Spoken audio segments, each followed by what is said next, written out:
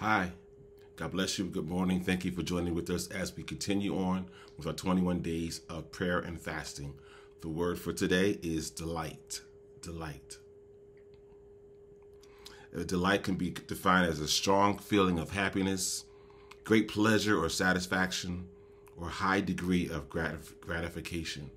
And when we think about that, if we are so-called Christians, we should have some delight in being a Christian. We should have delight in knowing that God loves us, because we know that God loves us, and we know that God wants to share his love for all of the world. He loves the whole entire world, that he wants to share his love with us. So it should be a happy occasion. We should be delightful. We should have some joy and some satisfaction in knowing that you are loved.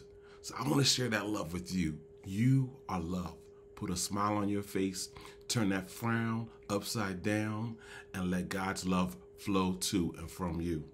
Today's scripture comes from the book of Zephaniah, 3rd chapter and the 17th verse. It says, "The Lord your God is in your midst, a mighty one who will save. He will rejoice over you with gladness. He will quiet you by his love. He will exalt over you with loud singing." So God is delightful. Our God is delighting himself over us, and he's sharing his love for us, and he's singing over us with gladness. So we should share that love with others. Let's make this a delightful day. Let's pray this prayer.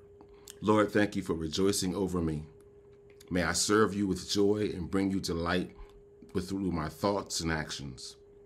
Help me to understand that your delight is a gift unearned, that I will walk freely in your song of rejoicing. I pray that you would reveal to the people of my country your delight. Help them to notice the care and the beauty with which you have made the world, and to a recognition of your power and your delight. In Jesus' name we pray, amen.